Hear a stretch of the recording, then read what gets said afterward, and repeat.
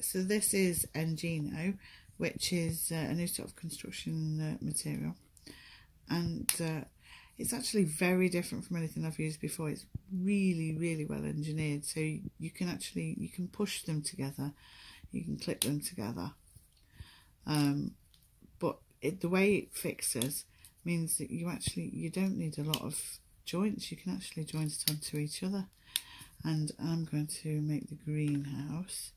This is the base, which is already started, and actually it's pretty strong already. I'm very impressed so far. We'll see how long it takes to put it together.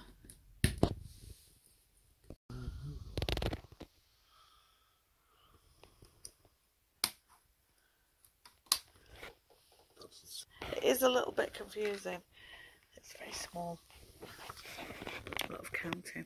And just to be kind, Engino turned their pitch around all the time, which caught us out a few times to start with.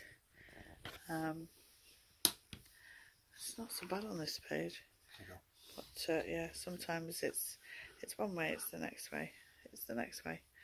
You have to keep tabs on which way around your model is.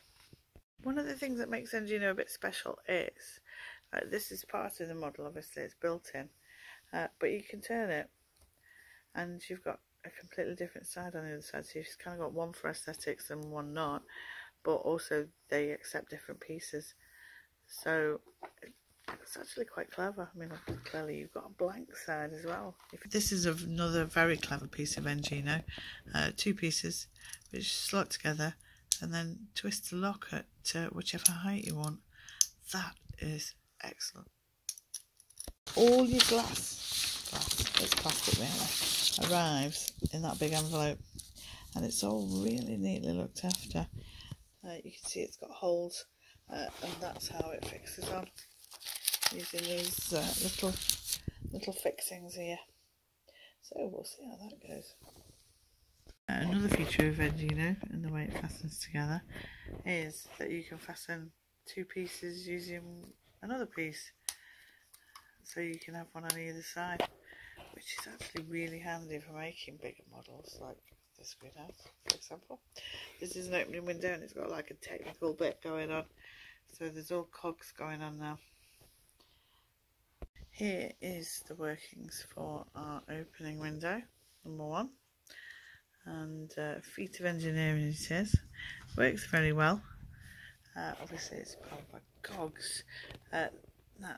This is where the instructions are a little bit vague at times. That's the only mention of that cog there, so you have to spot it rather than sort of being told that you're going to need it.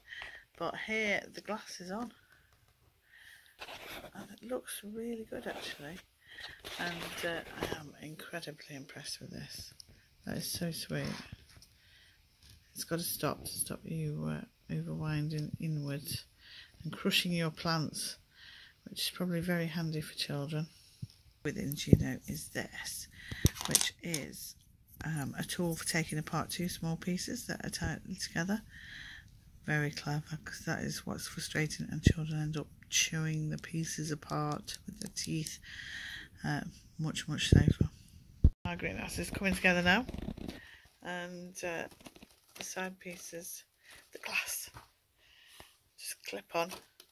It's getting harder and harder though as you reach the point where you can't actually put your hands anywhere, and you discover that you've put things together sideways, and so it won't clip on.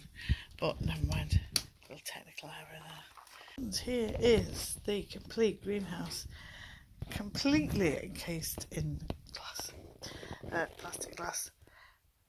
That's really good actually. It works so well. Some of the sides are a little tiny bit saggy, but most of them are really good. I mean, look at that. That's nice and tight, and there's quite a lot of space inside, so you can fit two of these little trays and the little pots. They're a fair size. These are proper plants. This is not pretending.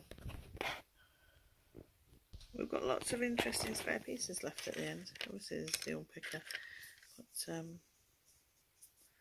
that's it, twisted in these little pieces We didn't use any of those in this build, but there are alternative builds online. Here's our finished build, ready to put some seeds and compost in, which is very easily done through the little door there. But one of the things that makes these stem hero sets from Engino so special is it doesn't finish there. You're actually supplied with a booklet which tells you all about the history of agriculture, why people grow plants, how people grow plants, why air and oxygen and water are important to plants, and it's got, you know, life cycles and things, and this really matches up with what your children learn in school. And then there's some tips about planting, what you can plant in it, and then you move on to the building instructions. I think it's really good way to get your children encouraged. Not only have they built something lovely, but also they can just carry on and use this forever. It's actually got a real purpose to it. Chilies, I think we're growing first.